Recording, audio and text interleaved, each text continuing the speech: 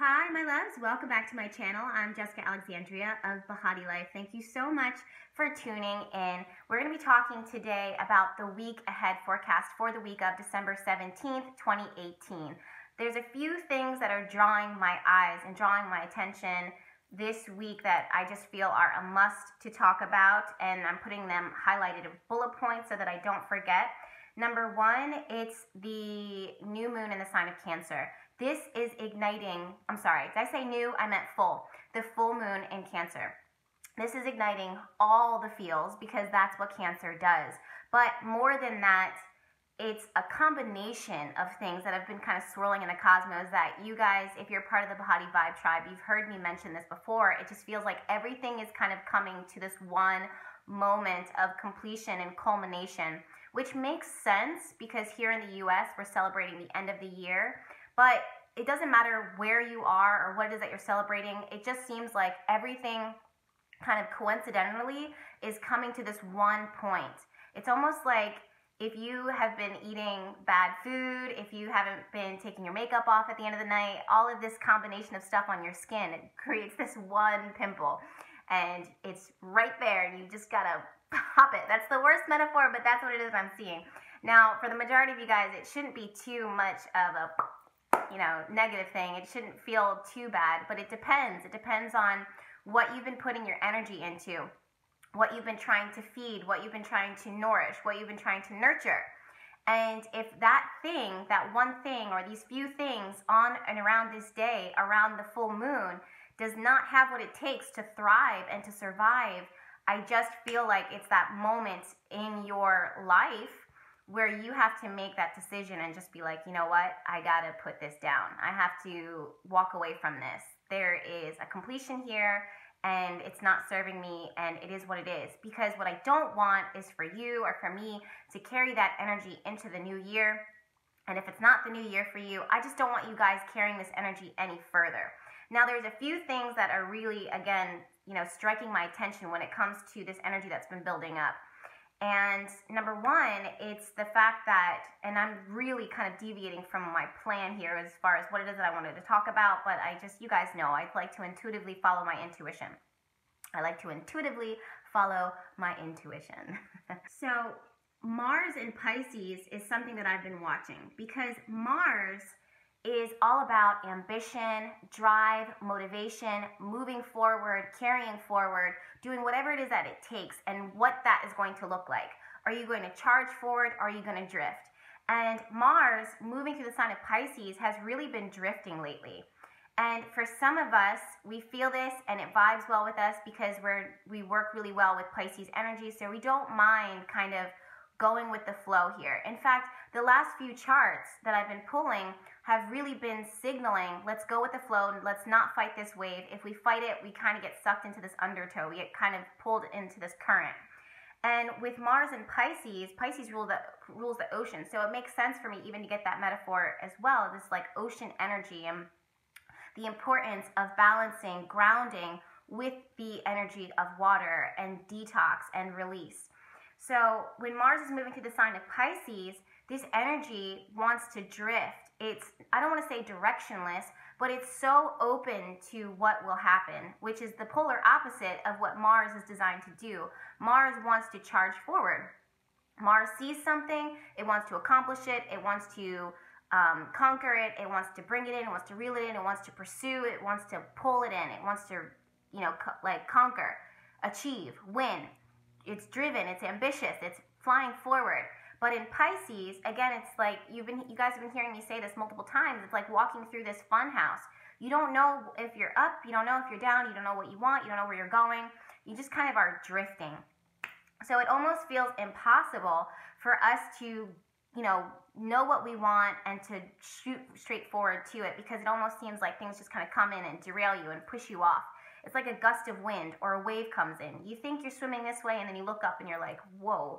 I don't even know. Like you're further out in the ocean than you thought that you were.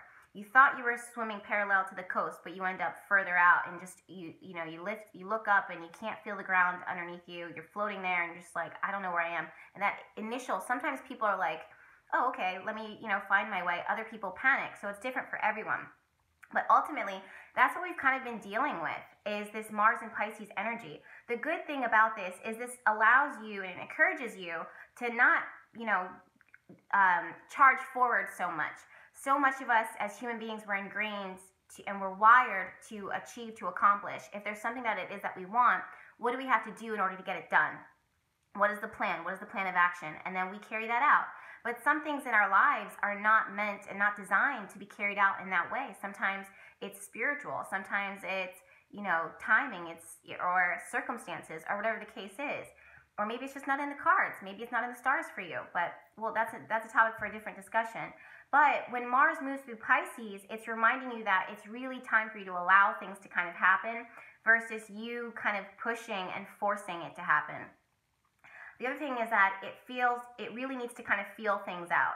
It needs to move more from intuition than logic and analyzing, even though there's planets right now that are really focused on and asking you to use your discernment.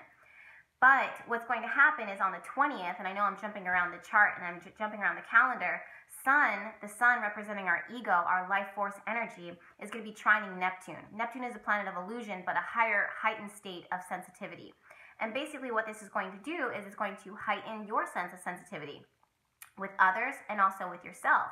So this is going to allow you, this is even more energy that is going to allow you to rely more on your gut instincts and to pick up on the feelers and what's going on in your environment around you, and then ultimately making a decision from that as far as what I have to let go of, what I need to release, what I will not allow any longer. And that's what's bringing us to this full moon, the full moon in Cancer. And the full moon in Cancer is all about, again, our sense of security, our bonds, our family, the things that we're nourishing, the things that we're taking care of, what is thriving, what is only surviving, and what is just falling apart. Cancer, the sign of Cancer is going to help you to intuitively kind of connect into that with your feels, and then also work to protect it and make changes depending. And it's not easy. Like, I don't want anyone to think that this process is going to be easy, or that the full moon, because it's positively aspected, or because it looks like it's going to be positive and or fun, or bring in feel good vibes, that it's going to all feel good. In a lot of ways, it's you making a decision on what is best for you and what it is that you want and what is going to build you up and feed you, not you feeding it constantly, giving it energy. It's like constantly, putting your focus on it, like a mother to a child. Like, you constantly have your hands on this thing. Like, at some point you have to take your hands off because it needs to go off and do it on its own. And as painful as that is, it still you have to do that for the betterment of you as a mother, and for the betterment of whatever it is that you're taking care of, whether it be a child, a career, a relationship, a dream, a situation, whatever it is. So the heart, the stomach, the breast are all ruled by Cancer. And to me, again, it's like that feeling within your stomach, the breast. What is it that you're nourishing and giving life to? And what is it that your heart feels, pulled to? Even though your heart may be connected to it, if you are depleting yourself and draining your resources, draining your own structure, it's going to be no good for anyone. Like, for real, it's just, there's no life that can grow from this because you're giving so much, you're exerting so much. So what have you been feeding and nourishing? Now, during the full moon, it'll allow you to see that clearly and then make a decision based upon, can this walk on its own? Can it thrive on its own? Can it survive? If not, you must let it go, because at this point, it almost seems like you're kind of reaching your breaking point. The other thing that's really important to notice is the fact that we're really talking about security here. This sense of security and developing a really firm foundation for not just in this moment, but for the rest of your life. And this is not once in a lifetime. Well, yeah, it almost is once in a lifetime. Saturn and Pluto moving through the sign of Capricorn is so, it's been so slow moving. It's teaching you so much in such a small amount, in an extensive amount of time. But it's just drawn out. It's giving you a punch and trying to break this down and build this up. Pluto rules destruction. Saturn rules construction and structure and stability. Cancer sits opposite of that and says, what are your roots? How has your upbringing, Where is it that you're coming from? How is it supporting where it is that you're going? And when this Cancer full moon happens, everything that is weakened, everything that is sick or ill or not strong enough or doesn't want you, doesn't like mutually accept you and receive you, it's now it needs to go, because you're going to again keep breathing life into it, and it doesn't have the potential to carry forward. You're breathing life into something that does not have the potential there, and that's a hard pill to swallow. But the sooner you learn it, the more the better, because you're not wasting your energy and exerting your time, your energy, your attention, your resources. Time is money. Time you can't get back. So the universe understands this and knows this and is really challenging all of this, and it's going to happen again with the new moon, which is going to be happening in the sign of Capricorn. So the full moon now on the 22nd, the new moon later on in the new year is going to help to build the foundation. And again, the Cancer full moon is not easy because it always connects to your feelings. I don't care how positively aspected that full moon is, it always has the potential to strike people in their heart. That's always, it's just everything kind of comes to a head. And we're also going to watch this in our government. It's going to be interesting to see what makes us feel safe, what makes us feel secure. Our sense of security and stability and being able to rely on and being able to be nourished and nurtured and being taken care of. These are things that as our government, as people living on Earth, are probably going to be tested during this time. So it'll be really interesting to see how that manifests itself. In your personal life, though, I can't ignore the fact that Venus, moving through the sign of Scorpio, is going to be sextile Saturn.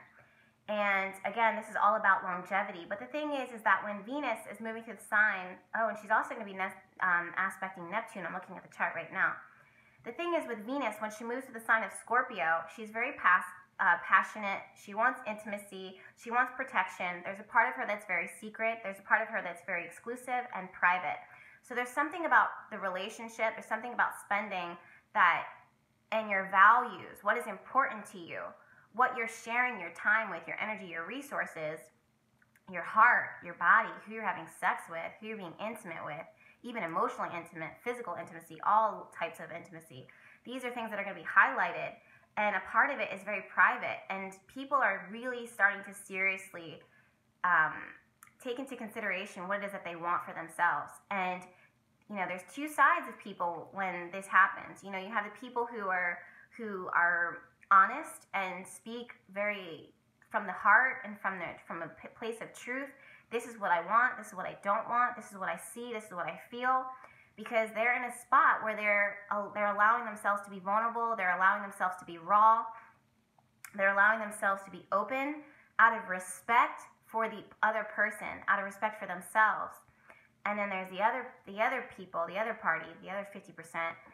Maybe it's a little higher, unfortunately, in today's times, but the other percentage, which is hiding and being secretive and not speaking the truth, and they don't want to be vulnerable. They don't want to, take that risk. They would rather get away with murder. They would rather sneak away versus having that conversation face to face, because it's too intimate. It's too hard for them. They're not strong enough. They don't have what it takes.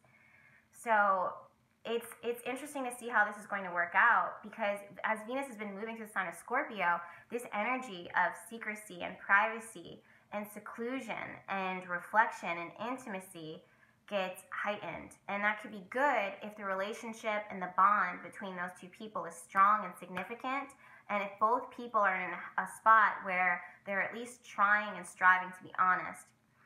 But there's, again, the other percentage that this can really bring out the worst in people. This can bring out not good in people, where this privacy, this intimacy, it's, behind the scenes, it's hidden, it's, getting what you can get when it comes to sex, intimacy, connection, maybe resources, maybe even using people. For what? Why are you using people? Why? Why are you doing that? So it's just tough. And the thing is that, I'm looking at these planets, and Venus trine Neptune this week on the 21st. This should be a positive thing. It should feel positive, because all astrologers are going to say, oh, it's, happily ever after. It's soulmate. It's this desire to want to connect to people. It's heightened sensitivity. It's more blissful. It's more relaxed. And that's true. If the relationship and the resources and the money, because Venus rules these things, if those things are constructive, if they're healthy, if they're in a good spot, a good place, then you see the benefit of it. Then you receive the reward from it. But if what you're working with is not healthy and not strong and doesn't want to give the best of itself, the best version of itself, you will see this, disillusionment.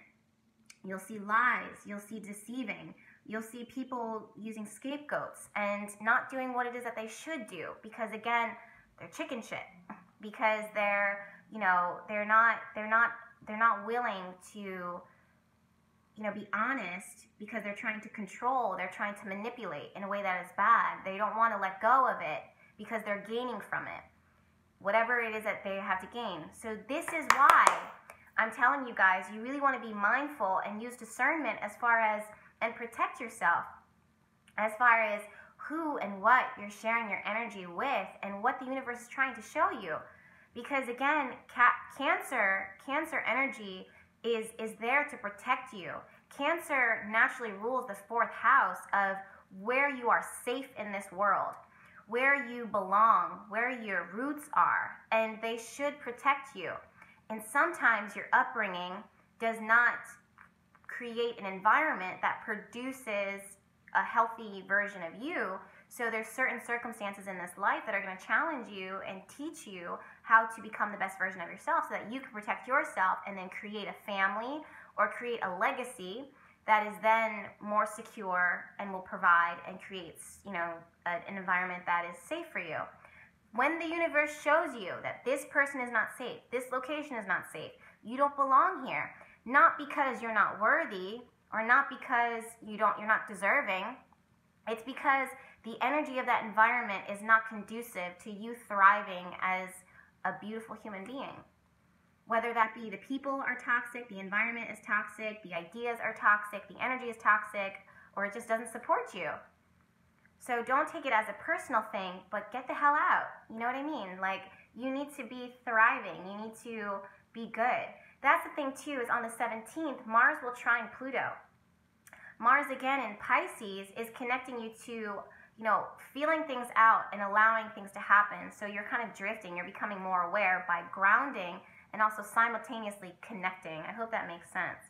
So when Mars trines Pluto, this is ambition meeting power. This is control meeting the exertion of that power. But again, Mars is a little drifty right now.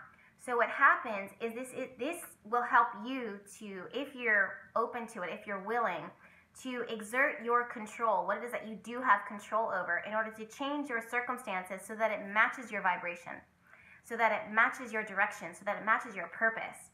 Mars in Pisces has a difficult time with powering you through, projects, or powering you through staying focused. Mercury moving through the sign of Sagittarius, his head is like, just taking and absorbing in the whole world. Mercury in Sagittarius is trying to explore everything. It's trying to see. It's trying to be like, what is it that I want? What is out there? And then, okay, this is what I found. Do I want this? This is what I found. Is it valuable to me? This is what I found. Is it a resource? Can I use this? Do I love this? So that's what it is that we have. And when Mars is moving through the sign of Pisces, I see this as people tapping into their potential, but also tapping into their purpose and their soul work and their soul mate and their direction, this karmic, intuitive, God-given, divine path that you have been intuitively guided to at this point, at this crossroads that we're at. 2018, all of 2018 was a year of really testing us and pushing us in order to rectify and to create balance. And it doesn't care about your feelings. 2018 didn't give a fuck about your feelings, really. It wanted you to examine, it wanted you to see so that you could make decisions based upon what is right, what needs to happen. It doesn't care about, okay, you want this? Cool. This is what you need to do, though. You want this relationship? Is it balanced? Is it harmonious? Is it working? No, it's got to go. I don't care that you love it. I don't care that this is what you thought that was for you. There's something else out there for you. And if you looked at it from a different perspective, and if you intuitively connected with your intuition, you would have heard those signals, you would have heard the call, and you would have been open and honored. You would have honored it by letting it go or building upon it.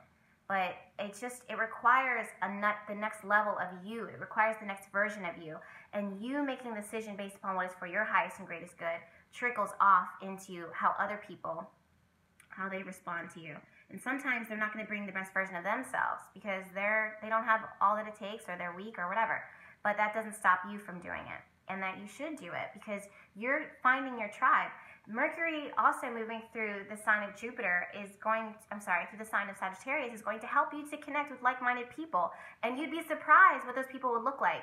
Chances are they're going to be from different backgrounds, different cultures, different belief systems, different spirituality, different levels of studying, and different levels of wisdom, different types of wisdom. Not everybody has the same type of wisdom, but they have the same thinking as you. They have the same vibration as you, and you guys have to connect in order to learn from each other.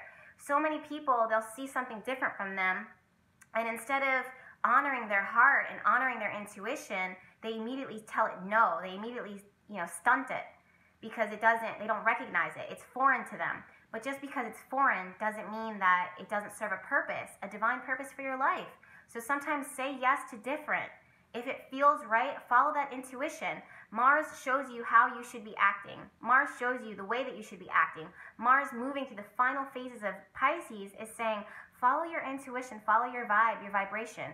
What is accepting you? What is loving you unconditionally? What is giving to you? What is almost sacrificial for you? What is kind of sawing its arm off for you and giving itself to you? Why are you saying no to that? Why are you then picking things and choosing things that are running away from you when there are things here that are trying to give to you and trying to teach you not only a lesson here in this moment, but for your life? I don't get why people chase things that, don't want them. So it's yeah. The other thing is that the Sun on the 20th trining Neptune is nearing into a nice trine with Uranus, which we're going to be feeling next week. And I see this as vision and dreaming and potential and honoring your personal path and honoring your sensitivity and honoring your personal light. I see you sharing ideals. There's another thing too with the new moon. The full moon. Mercury is going to conjunct Jupiter. Jupiter is all about abundance and expansion. Sun moves into the sign of Capricorn. This is connecting with people and sharing these thoughts, these ideas and ideals, this dream, this conversation that needs to be had with a different person, someone different from you, someone that expands your world. Not in a way for you to judge them, but for you to be open to them and accept them. And also these aspects within yourself. Maybe it's not another person, but maybe it's an aspect of you within you that you need to look at and acknowledge and accept and explore, instead of you looking at it and judging it and being like, no, I don't accept this because this is different, this is foreign, this is a side of me I didn't even know, or this is a career that I didn't even, I'm afraid of, or maybe this is new territory and I don't know if I can do it. Fucking try. At least try. You have what it takes. Sun moving through the sign of Capricorn finally on the 21st is going to help you to build upon these opportunities that have been trying to come in. Hopefully you said yes to some things.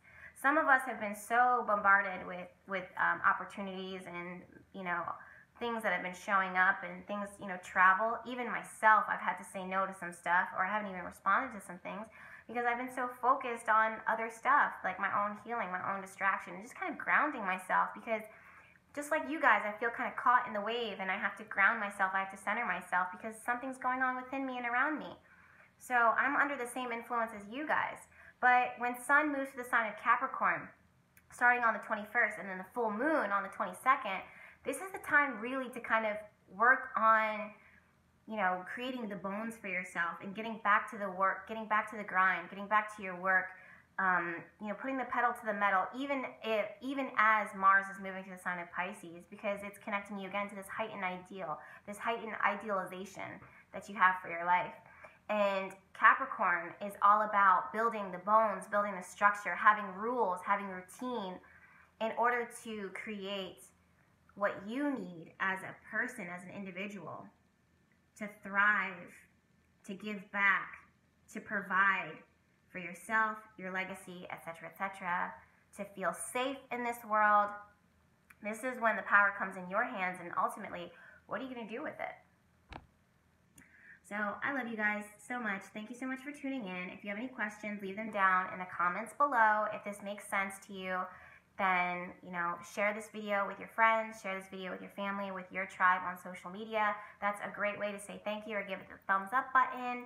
And stay tuned, because I've got another video coming, probably the full moon in the sign of Cancer, the details of that. And there's other things that have been coming through to me last night that I must talk about. It's a must. All right, I'll see you in my next video. Bye.